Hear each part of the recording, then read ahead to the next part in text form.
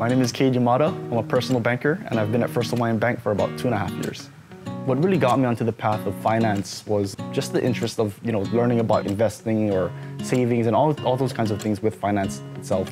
What I enjoy the most about my job is really getting to know our customers and really establishing the relationship with them and helping them achieve their financial goals.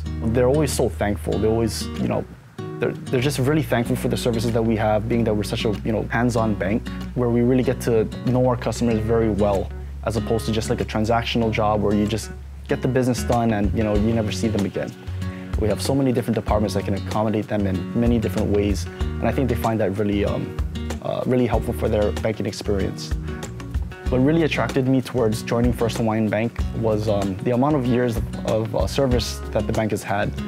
165 years is a very long time, and that's a lot of relationships that can be grown during that time. And seeing that strength that First Hawaiian Bank has in Hawaii's community really attracted me towards wanting to be a part of that as well. One of the community services that I've recently done was the Special Olympics. It's a really good way for us to get involved with the community and really help besides banking, but also in other ways as well. So working at First Hawaiian Bank has been really rewarding. Knowing the trust and relationship that I've built throughout the years being here with my customers, and seeing their smile on their faces whenever they come in, knowing that they can trust me. It's always really rewarding to see them just come on in, even if they don't have to do any banking. They're just in the area. They just stop by just to say hello, and that's really nice, and I really enjoy that.